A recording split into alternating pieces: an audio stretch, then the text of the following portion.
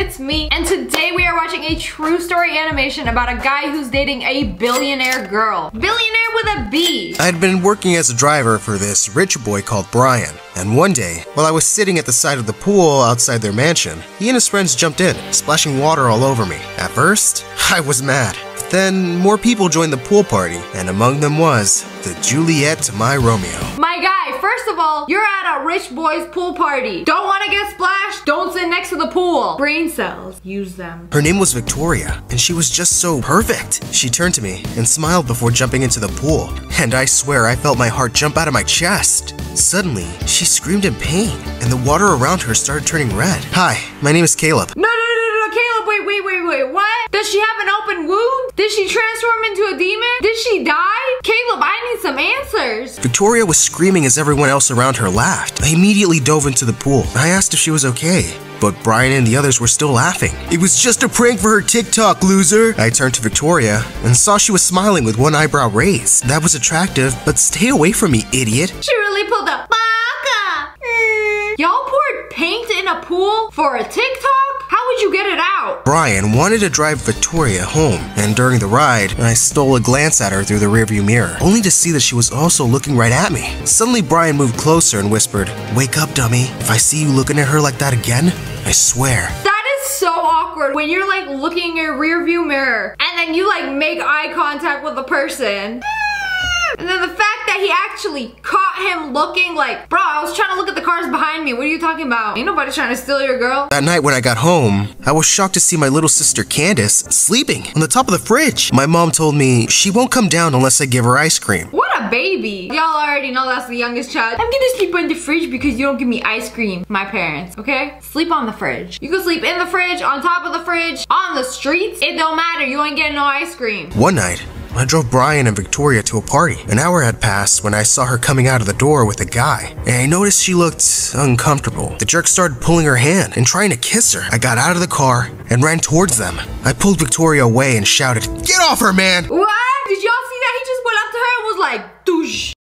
He told her to back off. "Caleb, don't!" But I was furious. The dimwit then shoved me to the ground, making me scrape my elbow. I got up and was about to punch it, but Rachel and the others came out and stopped me. I stormed off and got back into the car. Victoria joined me a little later and started helping me with my small scratch on my elbow. "You didn't have to do that, Caleb," but I wasn't listening to her. All I could hear was the loud beating of my heart as I stared at her beautiful face up close. I'm trying to figure out what anime storyline this is. He has major main character vibes. And also, girl, what are you doing? Wrapping a scrape through a hoodie sleeve. That's like putting a band-aid on my shirt. Like, oh, my heart, it hurts. One day, I went home to our landlord screaming at my mom. He was throwing her things outside. I ran to hug my mom and desperately asked for another extension. When he finally agreed, I was forced to get another job as a part-time janitor. Do the rich people not pay him much? Like he's a personal driver for a family of billionaires. Do they not get paid much? One afternoon, Brian, Victoria, and their other friends came in. "Hey Brian,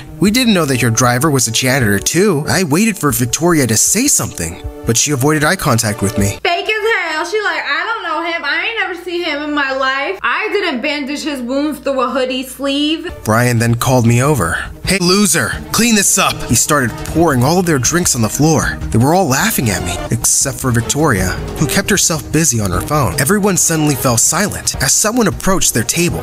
It was my boss, Brian's dad. He told them, "I don't think that's how we treat people." He then apologized to me privately and promised to arrange a scholarship program for me at Brian's school. Ooh, sometimes it pays to get bullied. Any billionaires wanna bully me and buy me a new car, maybe pay for my scholarship? I take apologies in the form of cash. Brian and Victoria were shocked a month later when I was introduced as a new student to their class. I suddenly bumped into Victoria, and before I could react, she shoved me into a janitor's closet. I asked, What are you doing?" She gave me a half smile, and before leaving the closet, she kissed me on the cheek. Whoa! How did this happen? She's been ignoring him for literally years. I barely know this boy exists. I made eye contact with him a few times, and then suddenly, oh, he goes to my school now. He's one of us.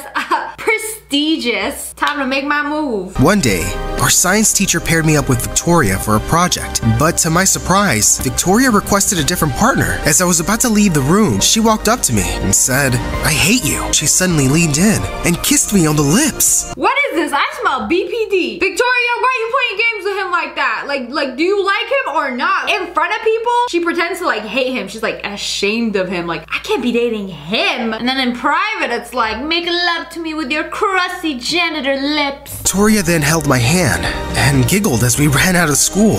A black limo stopped in front of us, and I gasped when she shoved me inside. Am I being kidnapped? You're really cute. Now, take me somewhere else. Suddenly, feeling brave, I told her driver to take us to my secret hideout.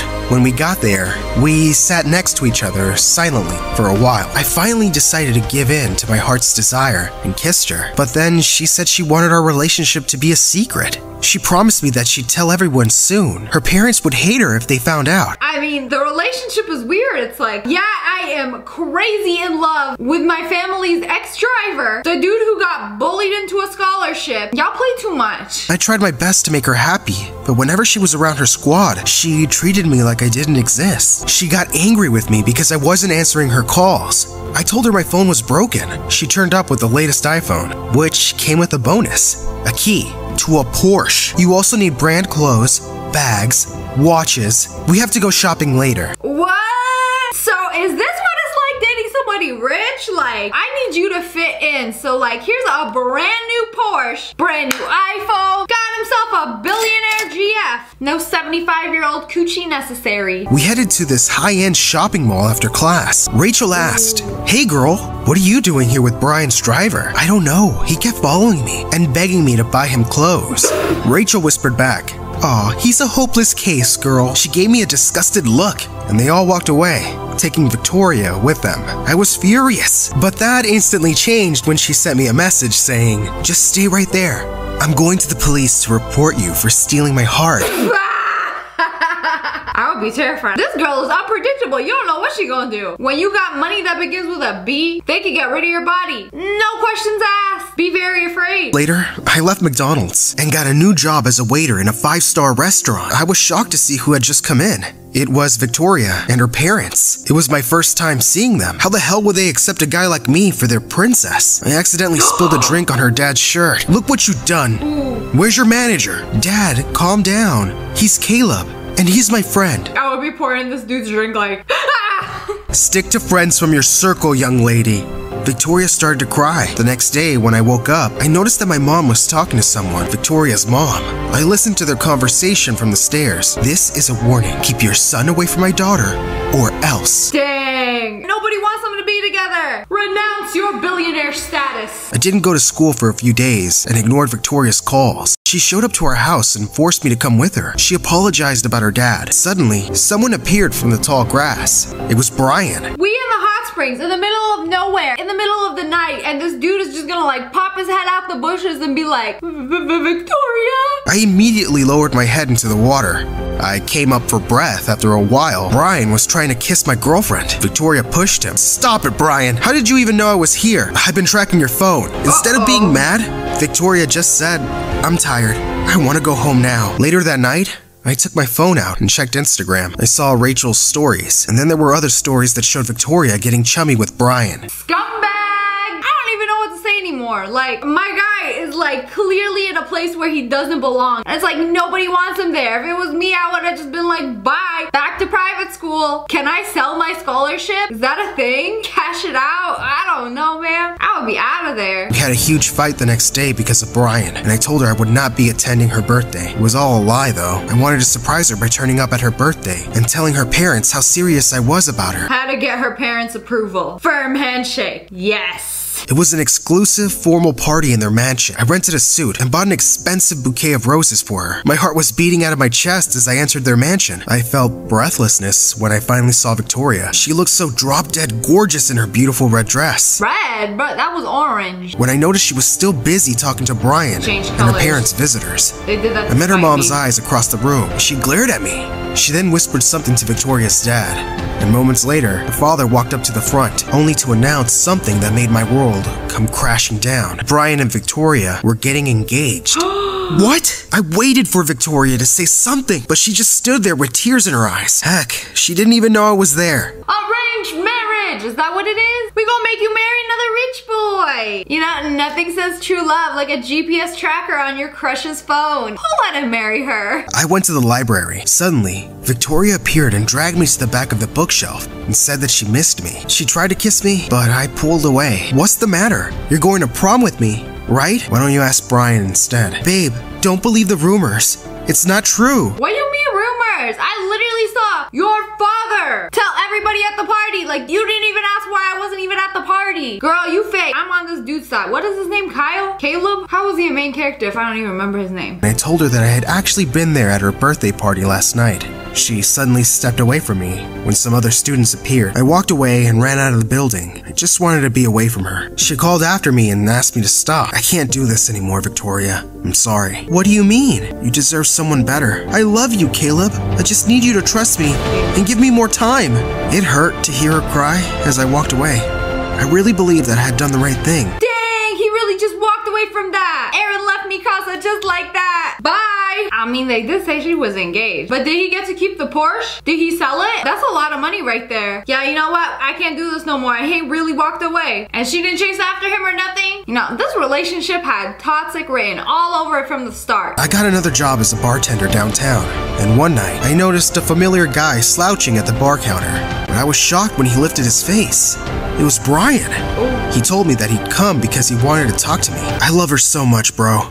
And I thought she felt the same way. And now, it doesn't feel right, because I think she loves someone else. It really hurts a lot, but I'm finally letting her go. He patted me on the back and said, take care of her for me. Hey, yo, bro, you could have her now. I don't think she likes me very much. She yours now. You know, this really takes some big D energy to just be like, hey, yo, I love this girl, but like, she love you. Take her. This was years later. Like, she don't forget. It was already 4 in the morning when I finally decided to pick up my phone and dialed a number. The soft voice answered, hello? With closed eyes, I breathed in and said, hello, Victoria. Wait, it's over? They just gonna leave me on a cliffhanger like that? So he just called her and that's it? Was it a happy ending or not? It was not a satisfying ending to me. What did you guys think? Comment below. But anyways, that's all for today. I hope you guys enjoyed this video. If you did, make sure to hit that like button in the face. And make sure you turn on notifications. Click, and subscribe to the Wolf Pack. Oh, I love you guys so much. Thanks for watching. Bye, guys.